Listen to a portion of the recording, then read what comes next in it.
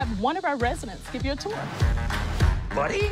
Al Hart. Ah, you got old. Me? That's how I didn't recognize You look like a mummy.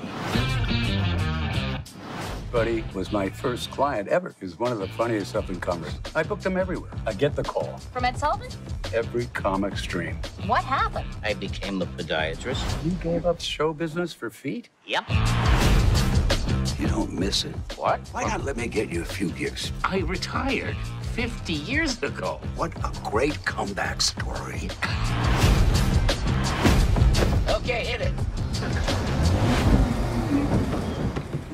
$10, they won't make it to Glendale.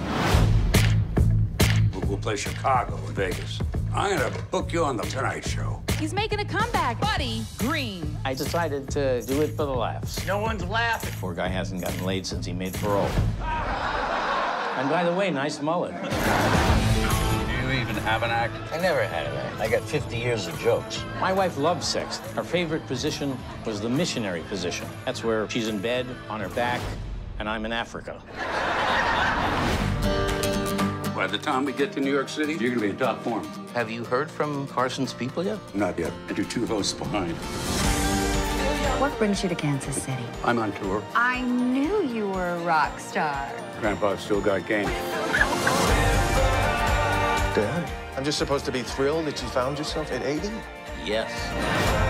Hey, Al. Yeah, buddy. Thanks. It's what I do.